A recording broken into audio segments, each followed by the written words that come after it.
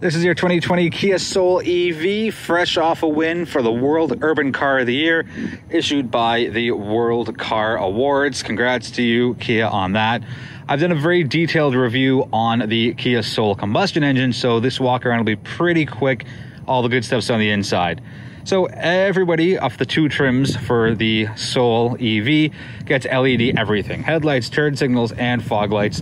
Big difference here, your charging port is up front. Simply push, pops open. You get two charging options covered by plastic covers, so that keeps the dirt and the dust out. So very nice there, and it's right up front, so impossible to miss, and it blends in pretty nicely with the front end. Everyone gets 17-inch wheels. It's a cool design, you know, thick 5 spokes. Looks pretty good to me. LED turn signals in the side mirrors. Let's back up and give you a look at the profile. Looks exactly the same as the combustion engine combustion engine Soul. Let's go around to the rear. The only difference here is the eco-electric sign, which is right there. Let's open up the trunk. Put your cargo figures there for you. 2 shelves. One at the top, one at the bottom, and in here is your charging cable. Nice little Kia logo on there, as well as your battery meter, which is also there. Top trim gets the cargo cover. I don't know why they wouldn't have just given it to both. Bit of an irk there for me. Anyway, let's close her up. That's gonna wrap the outside up. Let's take a look at the inside of the 2020 Kia Soul EV. But before we do that, I forgot about something. This is pretty cool. It's a definite perk for me.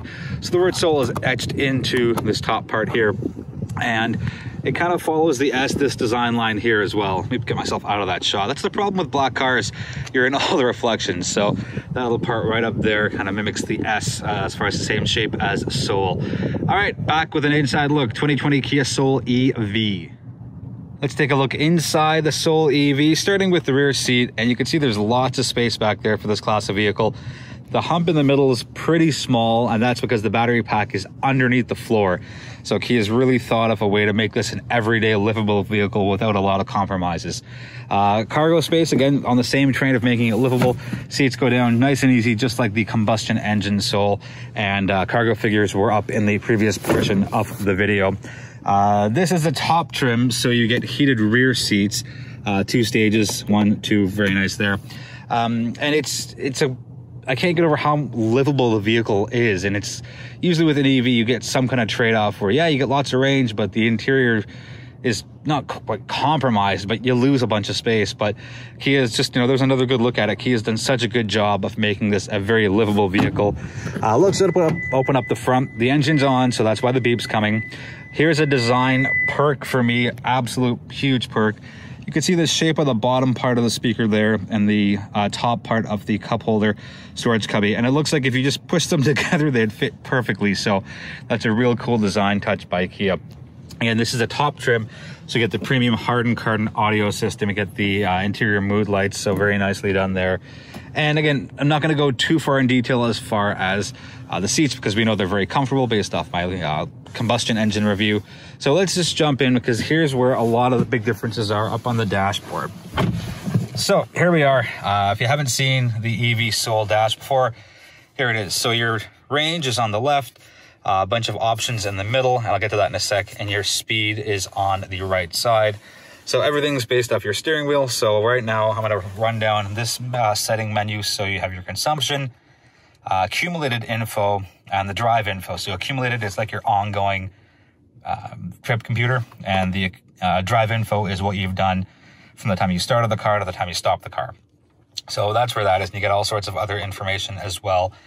I like this, the driving style. So basically, I've tried to be as good as I can to get as much range out of it. And the harder you push down to the button, or the button, also known as the gas pedal, the more your aggressive numbers will go up. And you're really EV conscious, sorry, shouldn't have stumbled on that. Your economical will go up as well. So it's a really cool touch there to let you know just how well you're doing. And the energy flow when the car is going. It goes from the battery to the wheels. When you're coasting, slowing down, or using your regen braking pedal, it's going to show the wheels spinning, pushing the energy back to the battery. Top trim again. This one has the heads-up display. You can change the color of that speedometer to orange, green, and white. So very nice there. If you don't like the heads-up display, just push this tiny little button that says HUD, and it collapses into the dashboard. So really nice touch there, Kia. Very well done. Ton of safety stuff. We'll get to that in the driving portion, but you do have your blind spot monitoring and lane keep assist, lane departure warning. Here are your paddle shifters. Again, different part of the video, we'll show that more in detail, but that is your downshift, so to speak. For example, let's just put the car into drive, and I'll show you more of this in a minute. So there's your gear shifter. Gonna shift it over, little red light under the D. And paddle shifters level 3 is what you see in the, actually right there, right where my finger is. And you're gonna tap this to go higher, and you're gonna tap the other paddle shifter to go down. So level 3, level 2, level 1, and nothing. And again, I'll get into more of that in the driving portion of the video. I'm gonna put it back in the park for a sec, show you the most important screen, which is your energy information screen. Sorry, camera's on an angle there. So basically you're gonna touch that, and that's gonna give you all sorts of information, your range, for the climate on or off, which will definitely affect the range. So the climate is on now. And interestingly, as a bit of a quirk, you only can go to 27 degrees instead of 32 or 28 as some other vehicles have it, right? So you drop down all the way to 17 instead of 16. So you only have like a 10-degree range. Not the worst thing, just kind of quirky. Big perk here is the heating or HVAC system is on, specifically the heat. You can set it to driver only, and that saves some range for you because you're not heating that footwell or having stuff come out of that side. It's only up there and on the driver's side. So nice touch there, Kia. Everything else is the same. Nice combination of hard touch buttons and dials. And there's some other simple buttons up here in the 10.25-inch infotainment screen. Heated seats are standard. Heated steering wheel is standard. On the top trim, you get your cooled seats, 3 stages, and same thing for your for the driver. Let's do drive modes real quick. So right now, I just put it into sport mode, so it's really responsive and really quick, quicker than usual. I'm going to push it once again. That's going to get me into eco. With a limit at 90 kilometers an hour, that really stresses the energy savings. I'm going to hold down eco again, and that drops me into eco plus. And what that does, oops, let me get back to that. So hold it down. The use of some functions such as climate control, that went away too fast. Let me try that one more time and give you a better look at it.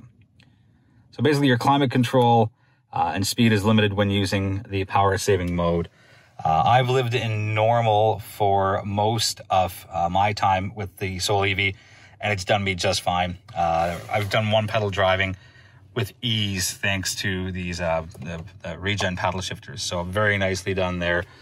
Just back to the main screen. Sorry, I'm jumping around. I just don't want to miss anything here for you. This gives you all sorts of information, your charging information as well. Sorry, the phone keeps trying to pair to everybody else's Bluetooth. So yeah, that's all your information there. Let's touch the battery board again. And that gives you an actual real-time update of your electricity use. So whether it's the drivetrain, the climate, electronics, or battery care, it's really cool how advanced and smart the Soul EV is as far as giving you all the information of what your vehicle is doing, how it's doing it, and what it's affecting.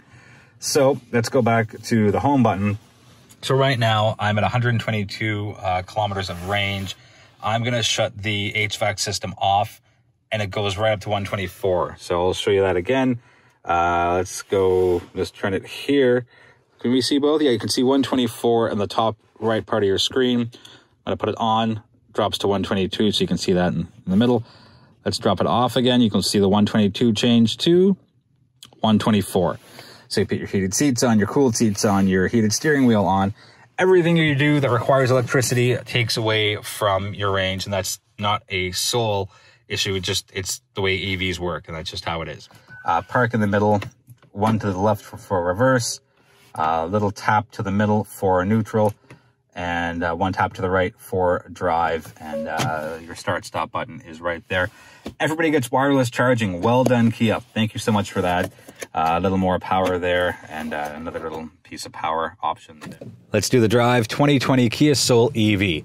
So 2 trims. There is the premium trim, which is equivalent to a base model, and then there is a limited trim, which is equivalent to your top trim model. Big difference here, its range and its battery size. There's a bunch of other differences which we'll get to a little later on. So premium trim, again, which is the base trim, gets you 248 kilometers of range, up to 248 kilometers of range, 134 horsepower, and 291 pound-feet of torque. You bump up to the limited trim, which is the top trim, and you get up to 383 kilometers of range, 201 horsepower, 291 pound-feet of torque. So there's a real big difference.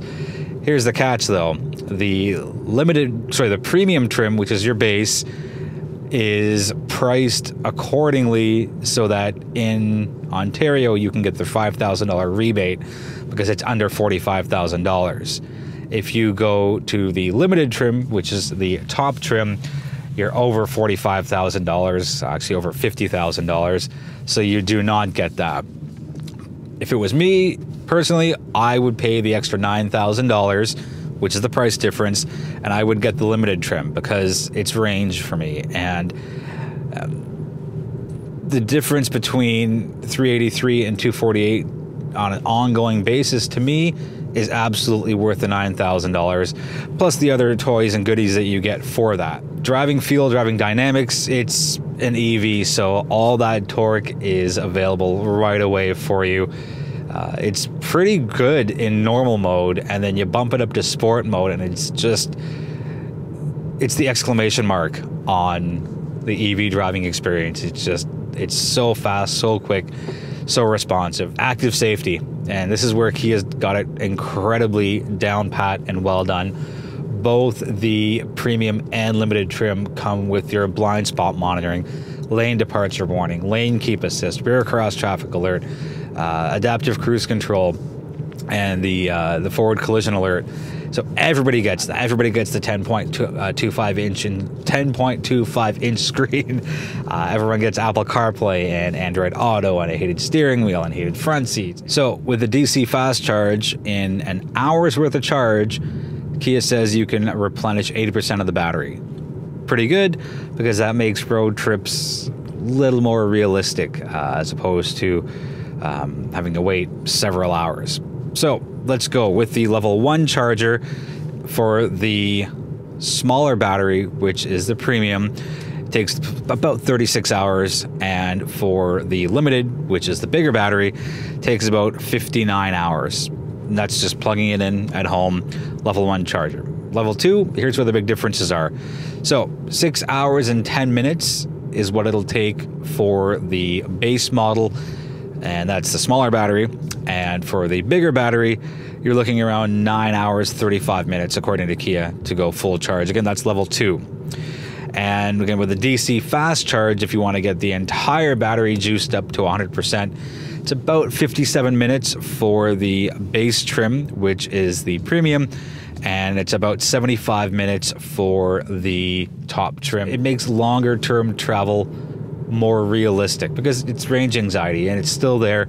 And the unfortunate part, at least about Ontario as of today, is EV technology is relatively new, and there's just not enough infrastructure available right now in the middle of April 2020 to support the EVs as far as massive sales numbers go.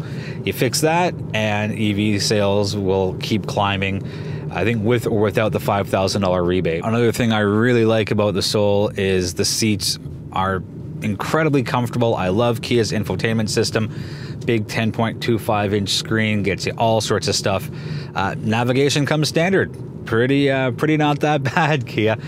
And it feels like an everyday car. And I touched on this during the beginning of the interior portion of the video, but Kia's just done such a smart and forward-thinking job of creating the Soul to be like a gasoline car, your everyday car. You know, it just got all the luxuries of what you'd expect a regular car to have. You know, from the heated seats, cool seats, to a sunroof, to the navigation, to the CarPlay, to all of the active safety features. I think Kia's done a terrific job in making it a livable car, a day-to-day car, and something that you shouldn't be weary of driving just because there's a finite range on it. And yes, there's a finite range on gasoline cars as well, but there are more gas stations than there are EV stations, at least as of right now. I don't know if we'll ever get to that point where we'll go 1 for 1 as far as matching charging stations to gas stations. So $9,000 price difference as of today, middle of April. $42,595 for the premium, $51,595 for the top trim limited. So here's what you're getting for $9,000. About an extra 150 kilometers of range. Not too bad. Rain sensing wipers, leather seats, power passenger seat, cooled front seats, heated rear seats, piano black trim. I don't care for that. It catches fingerprints. It looks funny. Satin chrome inside door handles. Whatever. Doesn't matter to me. This is another big one for me. EV range enhancing climate control. So basically that's what I touched on in the interior portion. You hit driver only, and that way the heat's concentrated on the driver as opposed to being around the rest of the cabin. Saves you from consumption, and when you save from consumption, you get more range. Harman Kardon audio, check mark for me. I love my audio. I love my music. I want it to be kind of front and center. Heads-up display. Not bad. It's cool that you can change it from green to orange to white as far as colors. And it's awesome that you just touch one button and the whole thing just falls into itself.